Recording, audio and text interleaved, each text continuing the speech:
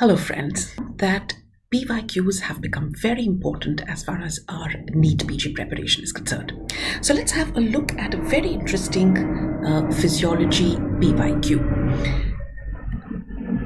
This question says, glucose is transported across the intestinal lumen via which of the following? Options are primary active transport, secondary active co-transport, facilitated diffusion, or penocytosis. So let's see how glucose is absorbed by the enterocyte. Now, the movement of glucose from the lumen into the enterocyte is with the help of SGLT1, sodium glucose linked transport 1, which is an example of secondary active co-transport.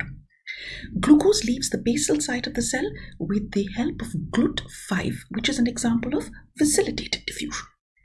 So both secondary active co-transport as well as facilitated diffusion are involved in the absorption of glucose. So which one do I choose?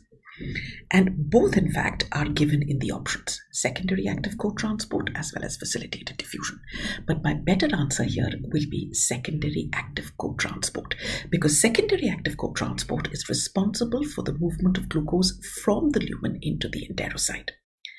Further transport of glucose from the enterocyte into the plasma is with the help of facilitated diffusion. So my better answer, secondary active co-transport. For more such interesting physiology PYQs,